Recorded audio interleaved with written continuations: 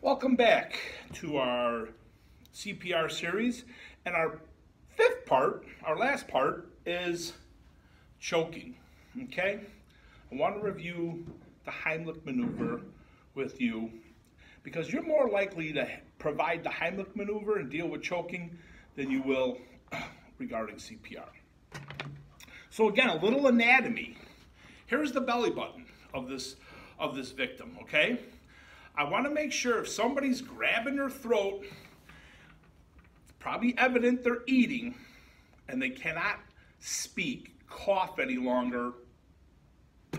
We want to find their belly button, okay? If they're coughing, encourage them. Cough it out, cough harder, okay? That's our gag reflex working to try and remove the airway obstruction. But if they go to a point where they're grabbing their throat, they're moving their lips, but no words are coming out. Are you choking? They're nodding their head. Okay, I'm going to do the Heimlich maneuver. I'm going to get behind you. Okay, here's the belly button.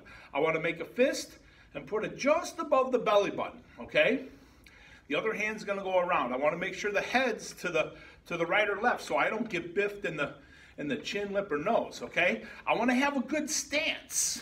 Okay, whether it's my right leg forward or my left leg forward. Okay. I need to be prepared to lower them to the ground if they pass out. Think about it. If you can't breathe after 30 seconds, you're probably going to go unconscious. Okay? So here I got my right leg forward. My fist is just above their belly button. Here's the belly button. Okay? I want it just above the belly button, not high on the stomach. Okay? The other hand goes wrapped around. The Heimlich maneuver is an abdominal thrust, and a thrust is quick and hard. So I'm going to go quick and hard.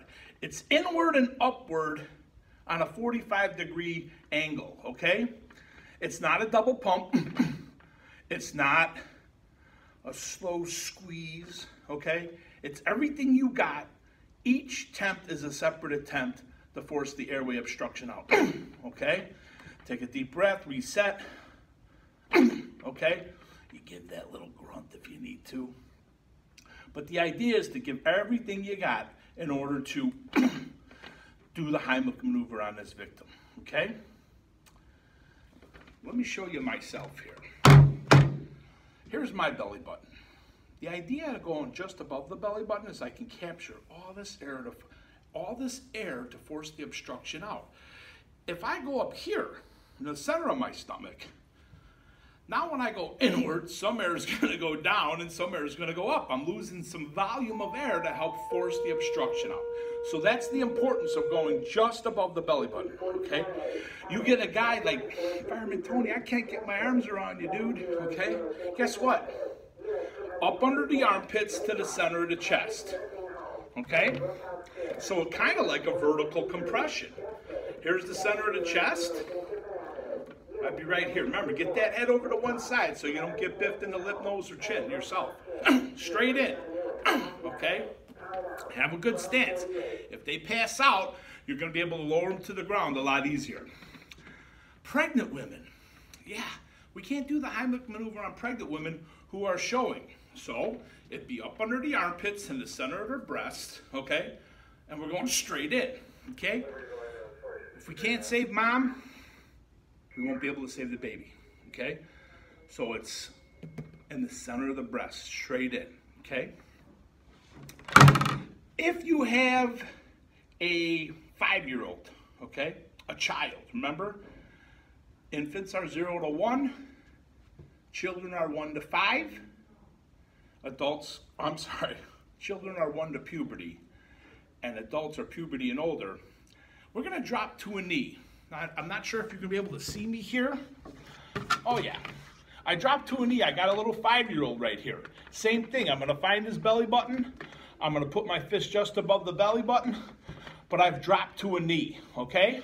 I've got my right foot kicked out. I know you can't see that, but the point is, you drop to a knee versus hunching over them. Now I'm down to their level. Make sure you get that head to one side or the other of you, okay? Infant choking relief would be on a different mannequin. This mannequin here, coincidentally, can represent a child, 1 to puberty, or an adult, puberty and older, okay? So when it comes to choking, let me say this. Slow down. Take smaller bites. Chew your food.